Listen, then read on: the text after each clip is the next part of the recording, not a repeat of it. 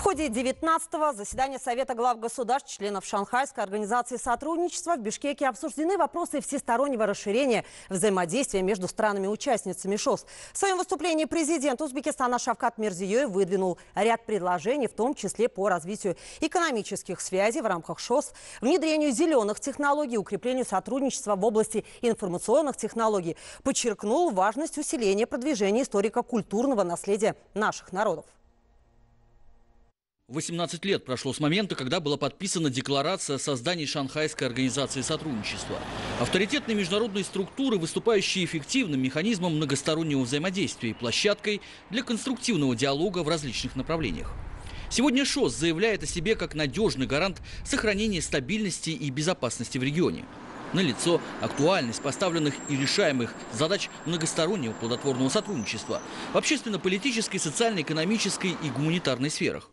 Формирование необходимой договорно-правовой базы, что способствует реализации значимых для каждой страны проектов. Цифры позволят представить потенциал организации, членами которой являются Узбекистан, Россия, Китай, Казахстан, Кыргызстан, Таджикистан, Индия, Пакистан.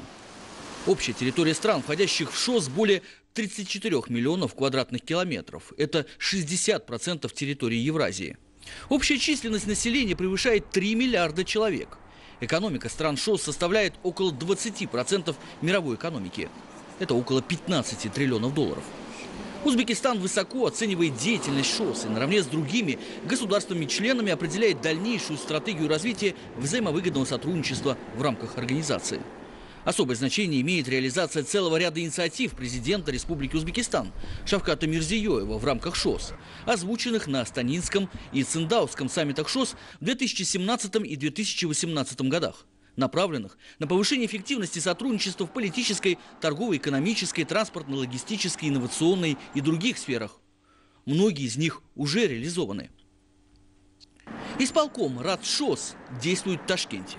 С января 2019 года должность генерального секретаря занимает представитель Узбекистана, что говорит об особой роли нашей страны в развитии организации. Как известно, с июня прошлого года в ШОС председательствовала Республика Кыргызстан. Потому 19-е заседание Совета глав государств, членов Шанхайской организации сотрудничества, состоялось в Бишкеке. Здесь собрались главы делегаций государств, членов ШОС, стран со статусом наблюдателей, партнеров по диалогу и международных организаций. В работе саммита принял участие президент Республики Узбекистан Шавкат Мирзиёев. Руководителя нашей страны в торжественной обстановке встречал президент Кыргызской республики Сооронбай Джеймбеков. Саммит ШОС начал свою работу со встречи глав государств, членов организации в узком составе. В заседании приняли участие президент Республики Узбекистан Шавкат Мирзиёев, председатель Китайской Народной Республики Си Цзиньпин, президент Российской Федерации Владимир Путин, президент Республики Казахстан Касым-Джомарт Токаев, президент Республики Таджикистан Эмомали Рахмон, премьер-министр Республики Индия Нарендра Моди, премьер-министр Исламской Республики Пакистан Имран Хан.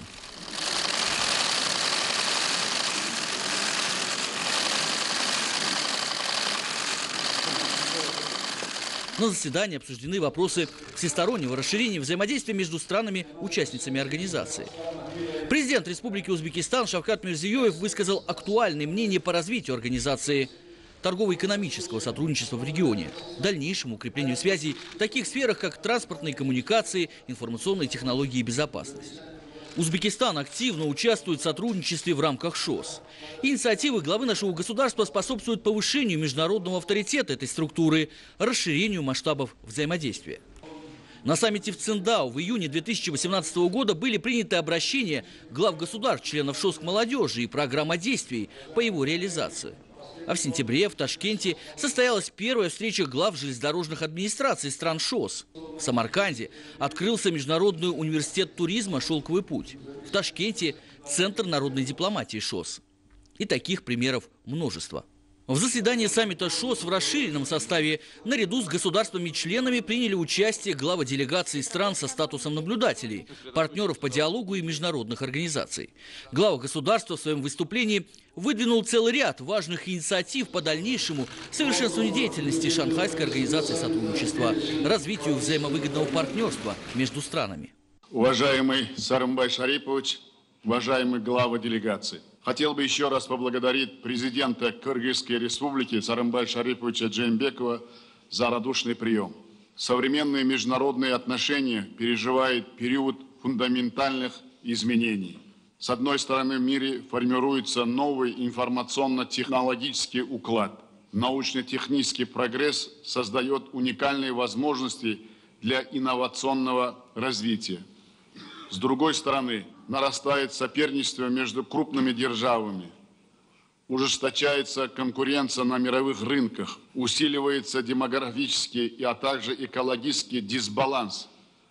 Обостряются проблемы продовольственной и водной безопасности. Все это происходит на фоне расширения угроз терроризма, экстремизма, наркотрафика, трансграничной организованной преступности и вооруженных конфликтов. Сегодня нам важно проводить согласованную политику обеспечения безопасности, формировать благоприятные условия для устойчивого развития и процветания наших государств. Дальнейшее укрепление роли и авторитета ШОС будет зависеть от нашей приверженности шанхайскому духу, принципам и ценностям нашей организации. Недавно в Пекине успешно прошел форум «Один пояс, один путь». Завтра в Душанбе состоится саммит совещаний по взаимодействию и мерам доверия в Азии. Вместе с ШОС эти площадки формируют общее пространство партнерства для всех нас. Это способствует консолидации подходов по наиболее важным вопросам современного развития в нашем обширном регионе. Уважаемые участники заседания, по нашему мнению, Центральная Азия и далее должна оставаться одним из приоритетов ШОС. Наш регион становится более стабильным, предсказуемым и экономически устойчивым. Это формирует благоприятные условия и уникальные возможности для широкого сотрудничества, продвижения важнейших региональных проектов, в том числе строительства железной дороги Китай, Кыргызстан, Узбекистан, который, несомненно, даст мощный толчок развитию и взаимной торговли и росту притока инвестиций в наши страны. Стабильность региона также определяется ситуацией в Афганистане. Узбекистан полностью поддерживает процесс мирного урегулирования афганской проблемы. Важное значение имеет принимаемая сегодня дорожная карта действий контактной группы ШОС «Афганистан», а также вовлечение этой страны в региональное сотрудничество, в том числе путем продвижения приоритетных инфраструктурных проектов. Мы также выступаем за объединение усилий для преодоления последствий Аральской катастрофы, которая уже приобрела глобальный характер. Она оказывает негативное влияние на жизнь миллионов людей, на экологическое благополучие и устойчивое развитие стран Центральной Азии. Для решения этой проблемы при Организации Объединенных Наций создан многопартнерский трастовый фонд для Приоралия. Рассчитываем на тесное взаимодействие в создании зоны экологических инноваций и технологий в этом регионе. Уважаемые главы делегации, хотел бы поделиться нашими предложениями по расширению практического взаимодействия в рамках ШОС. Первое. Предлагаем начать разработку следующих ключевых документов по приоритетным направлениям партнерства. Стратегия сотрудничества ШОС по развитию взаимосвязанности эффективных экономических и транспортных коридоров. Концепции взаимодействия в области умного сельского хозяйства и внедрения агроинноваций. Второе. Считаем актуальным принятие программы «Зеленого пояса» ШОС в целях широкого внедрения в наших странах современных ресурсосберегающих и экологически чистых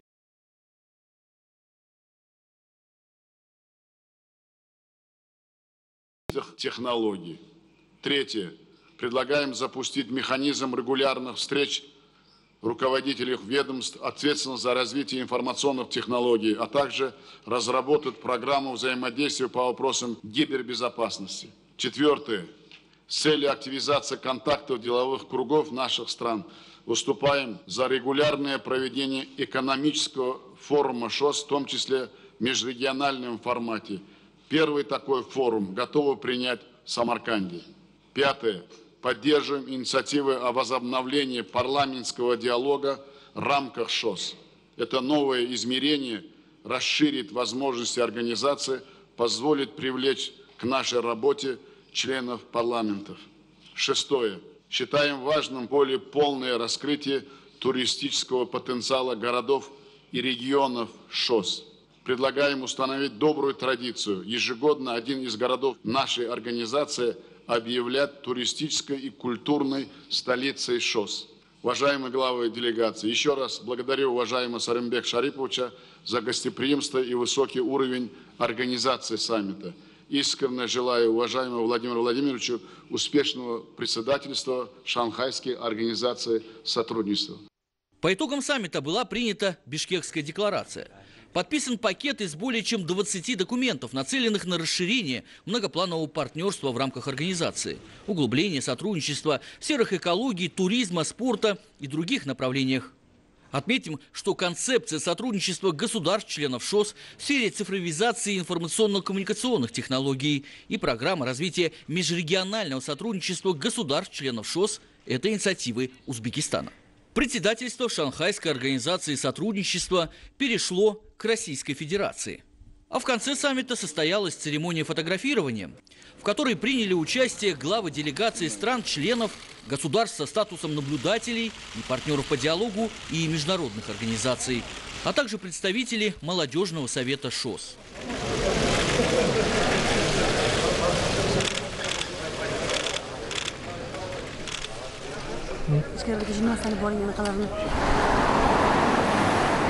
На этом Бишкекский саммит завершил свою работу. Президент Республики Узбекистан отбыл из столицы Кыргызской республики в город Душанбе, где состоится совещание по взаимодействию и мерам доверия в Азии. Итоги саммита ШОС говорят о том, что государства-члены, следуя шанхайскому духу, характеризующимся взаимным доверием, взаимной выгодой, равенством, взаимными консультациями, уважением к многообразию культур, стремлением к совместному развитию, намерены последовательно и эффективно углублять многоплановое практическое сотрудничество, взаимопонимание и сплоченность в интересах совместного укрепления мира, стабильности и безопасности, обеспечения устойчивого развития и процветания в регионе.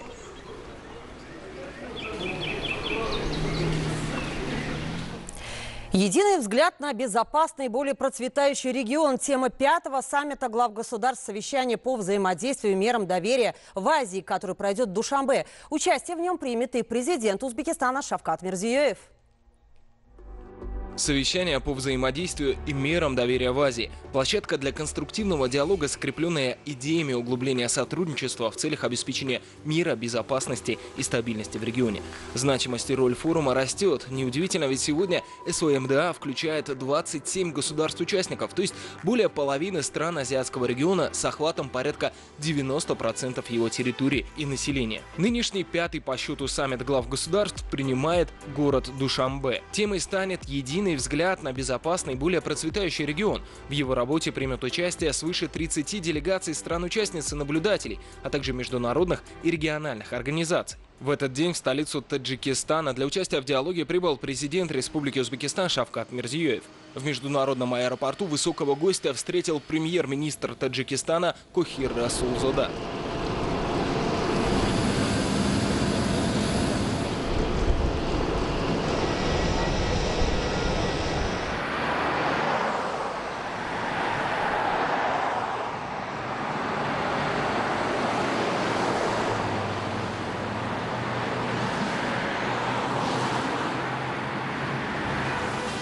Предстоящий диалог на высшем уровне призван решить насущные проблемы в регионе и подстегнуть межстрановое взаимодействие. На площадках саммита первостепенные принципы верховенства права, невмешательства во внутренние дела государств-участников, развитие экономического, социального и культурного сотрудничества. Эти приоритеты целиком и полностью отражают позиции современного Узбекистана, призывающего мировую общественность к выработке многосторонних подходов, направленных на продвижение мира, безопасности и стабильности в Азии.